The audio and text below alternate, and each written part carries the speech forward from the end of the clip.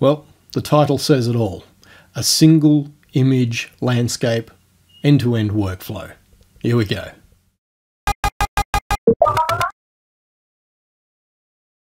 Hi and welcome to episode 34 of Understanding Darktable. Got a whole bunch of viewer Q&A to cover at the end of this video, but right now, an end-to-end processing of a single landscape image as requested.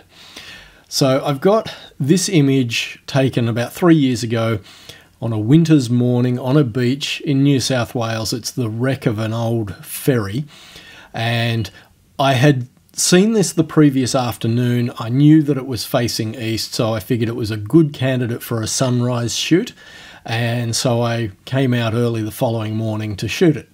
Now, the version you're looking at is obviously one that I've already done some processing on, but I've created a duplicate of it, and I've set the history stack right back to original. So I've undone all of the default things that Darktable did to the image when I imported it. And we're going to work through just, again, my personal workflow. I want to stress that there's no right and wrong with this stuff. It's just my take. Now, as previously mentioned with Darktable, there is what's called the pixel pipe. And that is the order in which all modules are processed. And just to remind you, if you've forgotten, it does not matter what order you activate or deactivate a module, that will not change the order in which the modules are actually processed. And that will become relevant when we get to the viewer Q&A at the end. For now, we're looking at my favorites, the modules that I've starred as my favorite modules. And so what I'm going to do is I'm going to work through this image, and I'm just going to stick to these modules. These are the modules that I tend to use 90% of the, actually probably 95% of the time. And I know that there are other modules, and in the rare cases when I want one of those modules, I'll go and find it in one of the other 5 groups. But like I said, for 95% of what I do, the stuff that I have favorited is the stuff that I need, and it covers most of the bases. So let's work our way through this. As someone commented after the last video where I processed all of the images from the Mardi Gras, they said, oh, you know, I crop first as well. And I just wanted to bring that to your attention, that I personally believe that cropping should be done early, simply because sometimes you'll take a shot, you know, and it might be a bit of a spur of the moment type shot where you end up with something in the frame that, you know, maybe is a highlight that really wasn't part of the story. You know, it might have been an open window that light was pouring through, or, you know, it might have been a light bulb hanging from the ceiling or whatever. And quite often when you crop out that unnecessary content, the stuff that you know is not going to be in the final image early in the process, that will change the way the histogram looks as you're working on other modules whilst you're developing that image. So that's just my mental thought process regarding cropping and why I do my cropping early, because things that are super dark or things that are super bright that I know aren't going to end up in the shot, if I crop them out early, then that will, you know, update the way the histogram displays for the rest of the development process. So with that in mind, let's go straight to the crop and rotate tool. As you can see, I've already selected a 16:9 aspect ratio because that's probably what I want for this, because I'm likely to use this as desktop wallpaper on my computer or on my phone or something like that. And what I'm immediately noticing is this pole over here on the right-hand side of the frame. To me, that's not really part of this story. So I want to get rid of that. So we'll get rid of that. And although this beach is curved, I actually think I've got the horizon quite level when I set the tripod up for this shot. So I don't feel the need to rotate, but I would like to get that transition line between the land and the ocean in the foreground to sit on this upper third. So I'm going to drag that down, and I can't go far enough because I've run out of sand. So I'm just going to crop a little bit further down to there. And I'm actually liking that. I might go just a smidge further. No, I won't. I'm going to set it about there. And what I do like about this is that the wreck of the ferry is sitting pretty close to the intersection of the right vertical third and the upper horizontal third. And if you know your rule of thirds, you know parts of the image which sit at these intersections tend to give the image a bit more weight and a bit more gravitas. So I'm happy with where that ferry is sitting in the overall composition of this frame. So I'm going to keep it like that. Yep, I like that. Okay, let's come back to the white balance. Now, I shot this with a daylight white balance in camera because it was early morning. The sun had just come up over the horizon, and I specifically got out there early so that that would be the case. Let's just see if I was to try the spot white balance to see what Darktable's interpretation of the white balance is. And it really hasn't changed it that much. If I went for the daylight, it's warmed it up just a touch. You know what? They're so close to what I got out of the camera that I'll probably just leave it on the camera white balance and move on. In terms of exposure, we can see on the histogram that I have not pushed this exposure to the right when I shot it. And part of that was that this is actually the cherry-picked image out of a whole sequence of shots. Some I exposed even darker, some I exposed brighter, and to my mind this was the best exposure of the whole lot. And what I've found in previous attempts at processing this image is that if I do try and push that histogram further to the right, I lose all these nice golden tones in the sky on the left-hand side. Just to demonstrate, if I was to go up a third of a stop, that's not too bad. If I was to go up 2/3 of a stop, yeah, I feel like I'm losing those nice golden tones. So I'm actually not going to bother with the exposure module at all. Retouch, I think I will, because there was, up here in the sky, this little bit of dirt on the sensor. So I'm not going to bother introducing wavelet scales. I'm just going to work on the base image just to get rid of that. And I did have a scout around earlier on and I couldn't see any other dirt in there. I think that was the only spot, so that's not too bad. Oh, there is this little piece of, I don't know if it's metal or wood. I think it's metal. And just the top edge of it is copping this little bit of sunlight. And it's not awful, but I can't help but notice it now that I'm aware of it. So I'm actually going to use the retouch module again, and I'm just going to draw a little path around this. And I'll use the same metal texture as the source, like so. And yes, it does create a bit of repetition. And yes, we can see it because we saw it get done, and so the magic trick has been exposed. But when you zoom out, no one's going to pick that. Like to someone who hasn't seen this video and who just sees the final image, they're not going to pick up on the fact that that was done. But to me, it just removes, if I just undo that, see, the moment I undo that, that little bit of sunlight becomes really irritating. I see it the minute it's there. So I like the fact that it's gone. Okay, moving on. I think I would probably go to Filmic next. And I have to confess that this is one time, sorry Aurelian, where Filmic has let me down. I don't know why. The moment I introduce it, I just lose all of that gold in the sky. even without having done anything else in the filmic module.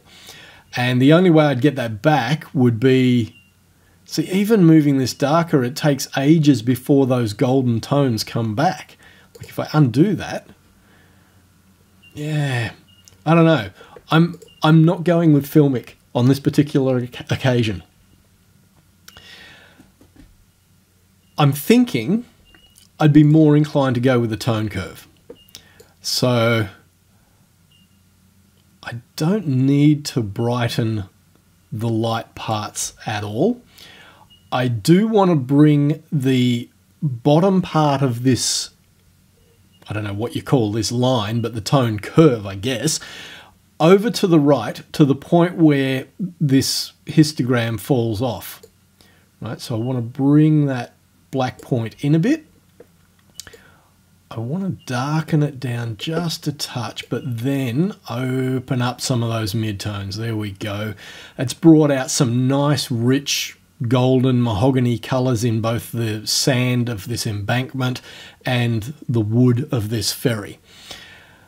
But it's still given me some dark tones here in the sand.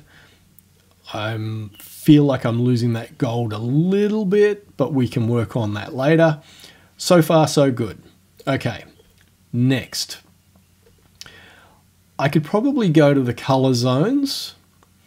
Actually, let's just jump up to sharpen, because that's one of the things that Darktable normally does when I import my raw files. It normally applies a sharpen module as a default. So let's zoom into 100% and we'll have a look. So by default, the sharpen module goes for a radius of 2 pixels and a strength of 0.5. Let's just turn that on. And that is barely noticeable. And I'm just going to bump this up to, well, let's just go to 1. And let's widen that to 2.5 pixels. And then let's just compare before and after. That's not bad. I might actually push the amount a little bit harder.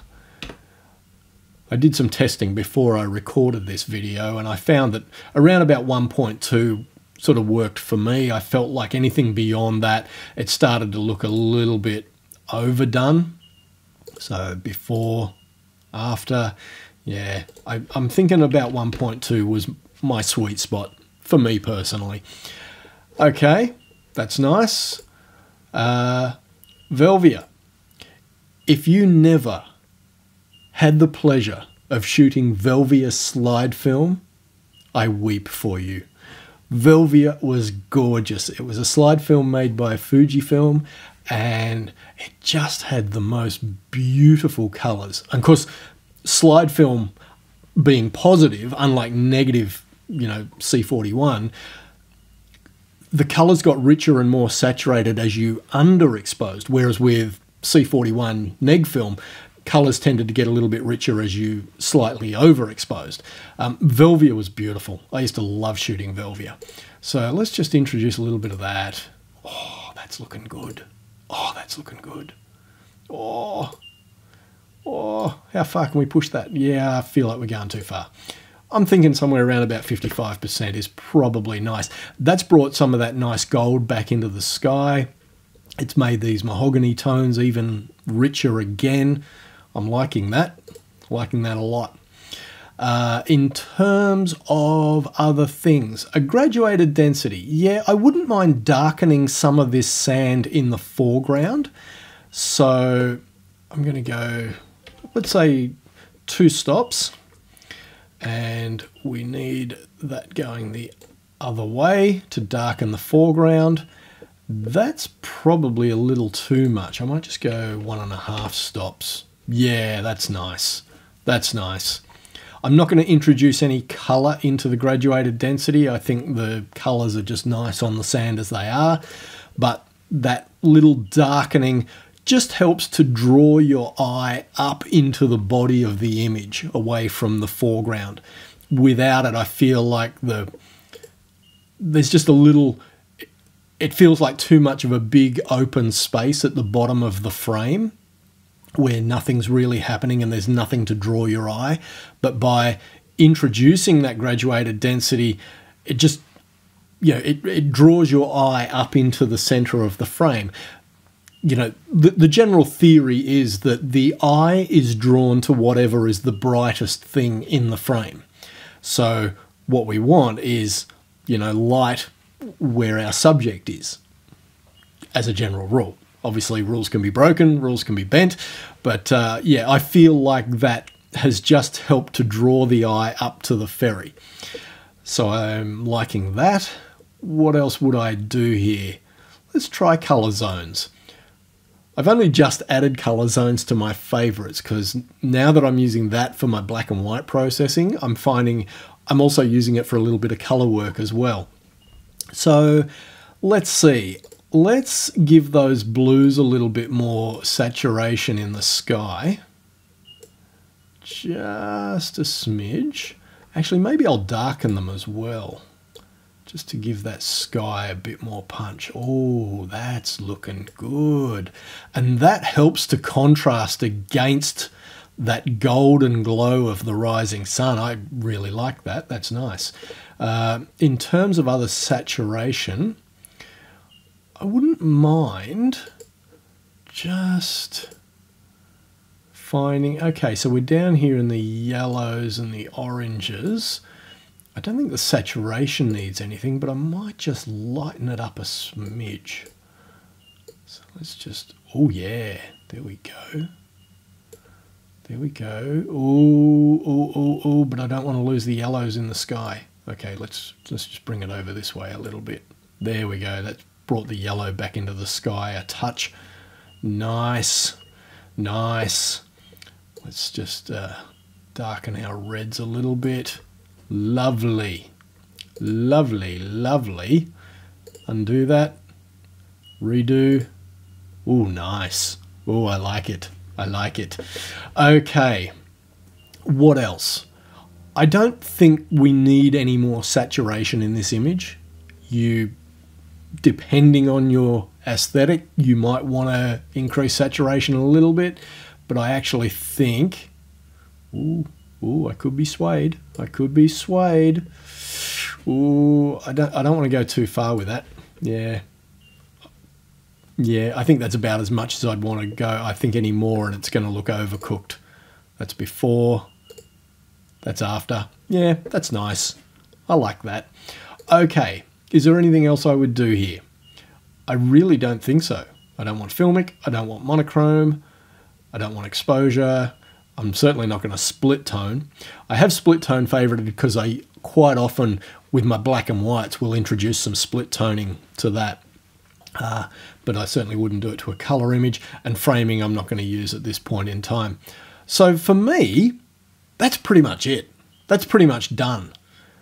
Let's compare that with the previous development of this image that I had, which we looked at the beginning. Let's just go back. Wow, not even in the same ballpark. I now don't like that at all. I now look at this and go, yeah. Admittedly, the previous version, these reds look slightly more saturated than this.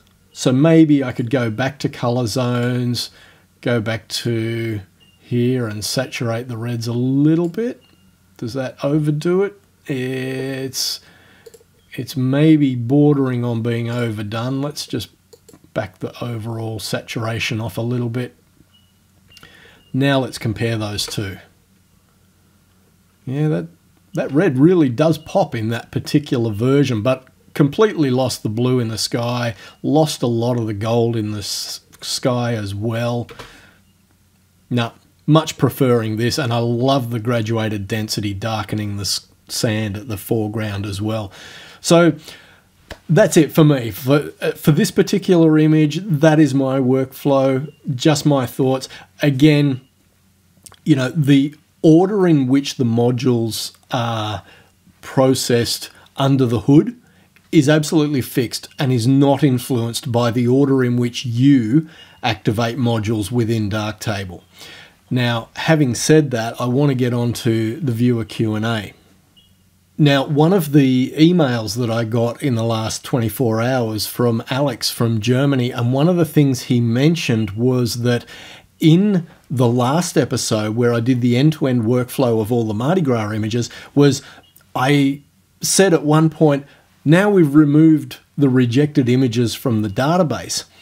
And he said in his email, but you didn't actually show that. He said, I know how it's done. He said, but do all your viewers know how it's done? And I thought, that's strange, because I remember covering that. And so I went back and watched the actual video that I rendered out of my video timeline and realized that I accidentally omitted that part. I thought it was an outtake and I cut it out. And so you didn't actually get to see me removing the images from the database that I didn't want to keep. However, having said that, I know I covered it in episode 7, which was all about the selected images module. So Alex, maybe you haven't seen that video, but I'm pretty sure I covered it there. So hopefully everyone gets it. All right, comments that came in via YouTube. This was from Iramon. Hi Bruce, how about some comments on the order to use the developed modules? Well, I think I've just covered that. I've noticed some modules slow my computer down, so I save them for last. That's interesting. Obviously, I'm in the fortunate position where I've just upgraded all my computer hardware, and the machine that I'm running now is pretty much cutting edge. And so I don't notice any modules making Darktable run slower. Maybe if you're on older hardware, that is the case. And if that is the case, then I'm sorry, I don't know what to tell you. But like I said, the beauty of Darktable, well, some people would call it the beauty of Darktable, some people would call it a failing, is that regardless of what order you activate a module, it doesn't change the order in which all of those processes take place under the hood. Now, where you do need to be careful with that, of course, is that if a module you activate late in your workflow actually happens early in the pixel pipe processing, you do need to be careful of whether that is going to negatively affect any other modules that you had activated, which in terms of the pixel pipe come after that particular module, if that makes sense. So I can't give you exact examples, but do be aware that sometimes when you activate a module late in the workflow, it might adversely affect other modules that are already active. Okay, are there other considerations concerning the order? Like you, I crop first. Thanks again for the great vids. Well, no, there are no other considerations that I'm aware of. If anyone has conflicting thoughts on that, please sing out in the comments down below. Christian Rosencruz said, it'd be nice to see your workflow on a single image, say a portrait or a landscape. Which modules do you use for what ends and in which order, etc.? Well, just done that, Christian, and I hope you found it useful. And I think there probably is value in doing another video somewhere down the track. I won't do it next, but maybe somewhere down the track. Another one like this, where it's a single image and the whole process. And yes, I would do a studio portrait shot because that is a very different workflow to processing for a landscape image. So I'll keep that as a potential future topic.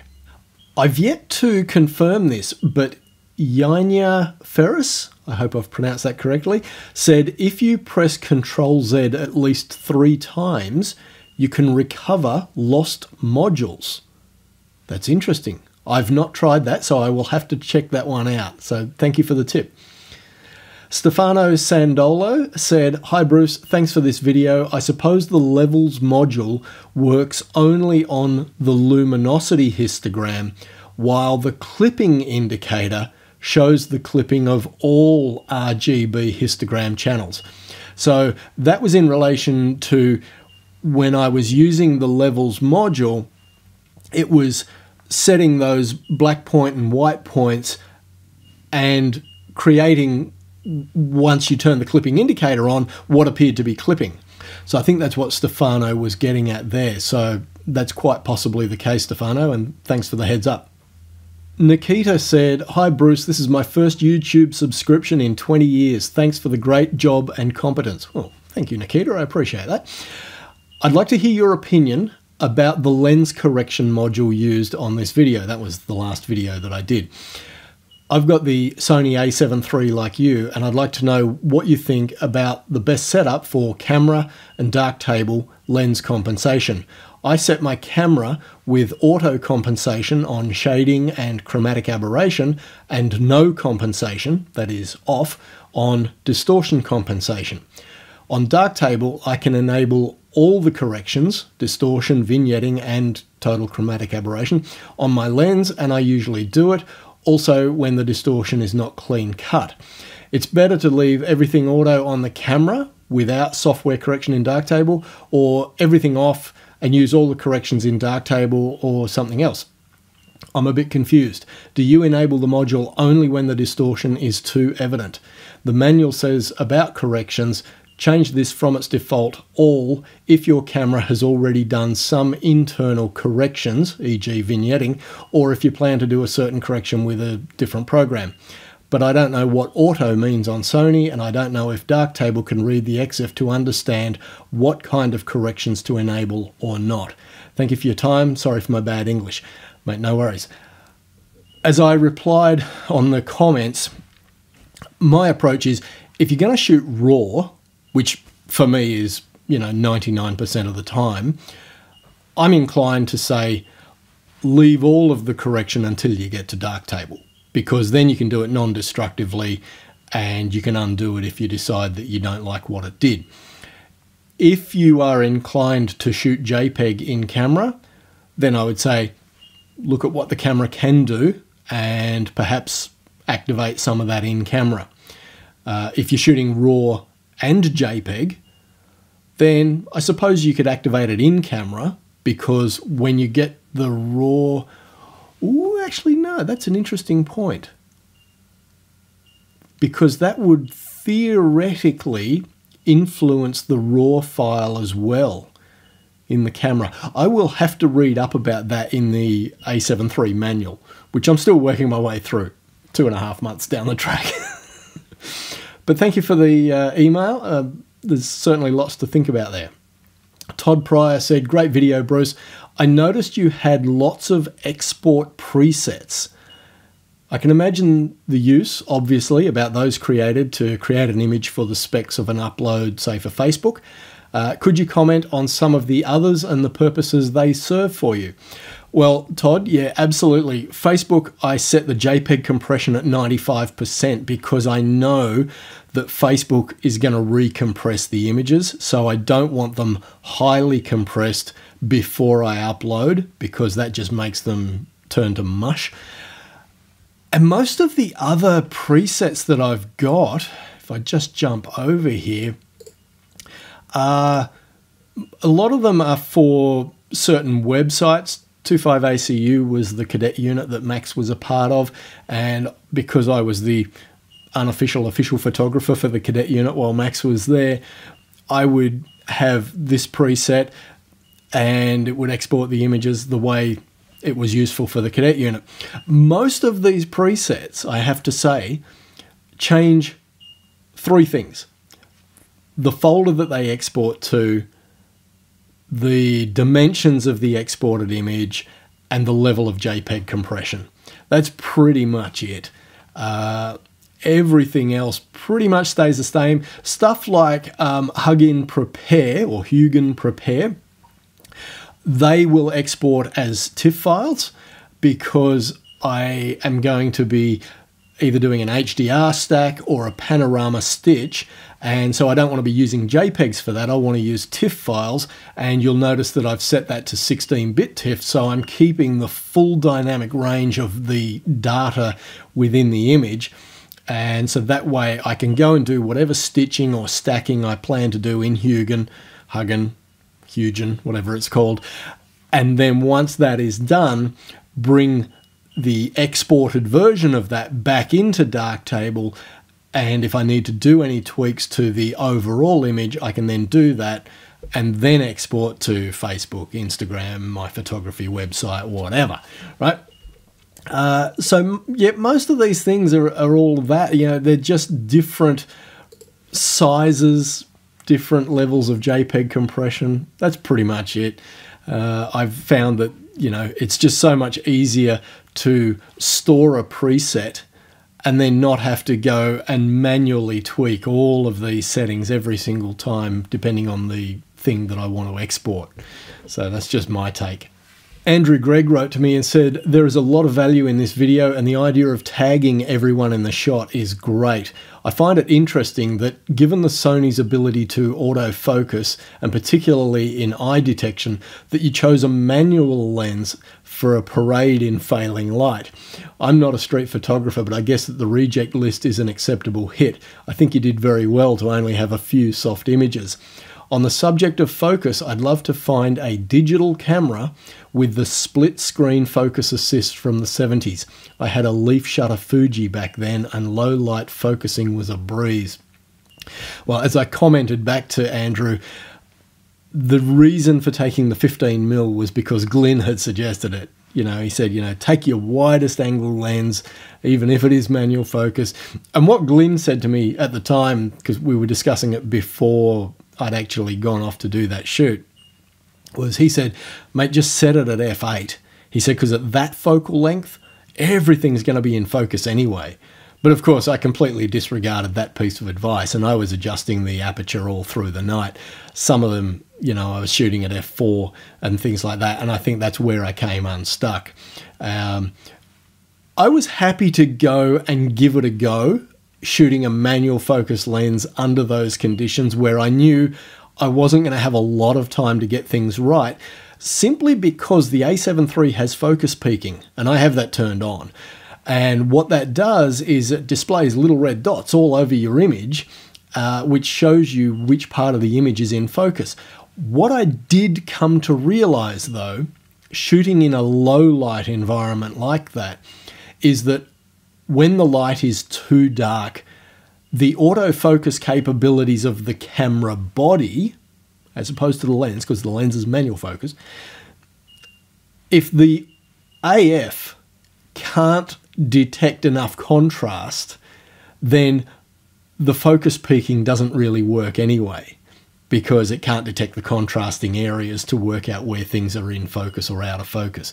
So that was something I learned from that particular night, that, you know, focus peaking, as great as it is, still requires at least a certain amount of light and contrast to be helpful. Without it, you're on your own.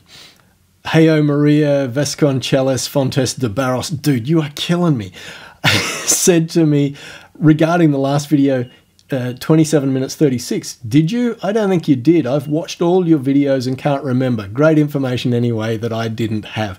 And that was in reference to the right click and drag for the graduated filter will change the direction in which the little arrows point on the graduated filter line.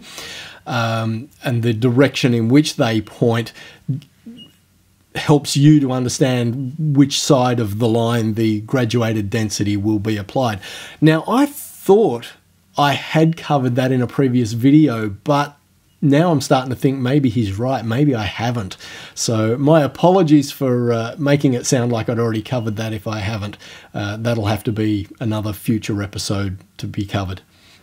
Alex Gerber, who I mentioned earlier in this Q&A section, also mentioned in his email, he said, to sharpen an image which is a bit out of focus, I recommend using the high pass filter with a blend mode of soft edge or soft corner. He said, I don't remember the right translation. So that's not something I've yet had a play with, but I will definitely give that a try, Alex. So thank you for the tip. He also mentioned that with the exposure module, although it defaults to only being able to drag to +3 stops, you can right click on the exposure value and enter any number up to a value of 18. And once you've done that, the exposure module will consider that far right limit to be whatever number you dialed in. So if you want 12 stops of positive exposure, you can just right click on the exposure slider, type in 12, hit enter, and now that right-hand extremity will be 12 stops. Just for that image. For all other images, it'll still be 3 by default. So, something to note. Alright, I think that does it for another video. And you're probably thinking, what has happened to Bruce? This is 3 videos in 3 days. Well, Kath worked both Saturday and Sunday, so I was able to crank out a video yesterday and Saturday. And then today, I had the day off work because I had to go to the skin specialist. I had to get some little things burned off with liquid nitrogen, which is always a barrel of laughs, not. And so I took the whole day off, and so I thought, might as well sit down and record another video. Why not? All right, that will do it. Any questions or comments, please sing out in the comments down below. And I'll catch you in the next one.